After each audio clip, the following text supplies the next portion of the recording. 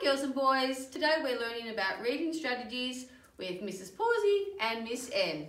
Mrs. Pawsey, what's a reading strategy? A reading strategy is a hint to help us with our reading if we come across a tricky word. So today we've got two to talk about. Miss N, do you want to talk about the first one? Sure, I'm going to talk about eagle eye today, and that just means we need to look at pictures when we read.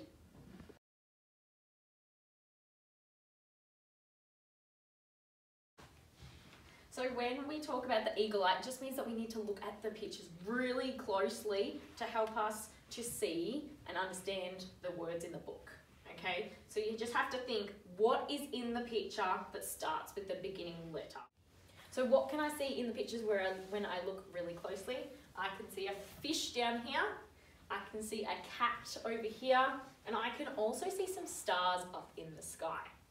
Okay, so now I need to look at the words and see which one starts with this letter here.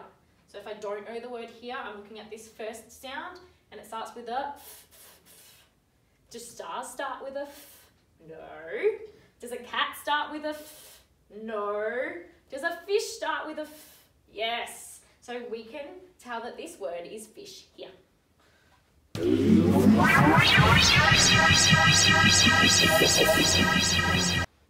Okay, so another strategy we're looking at is pointing to the words. Now this is really important because it helps my brain to concentrate when I'm reading. So every time I say a word, I move my finger or I move my pointer to the next writing.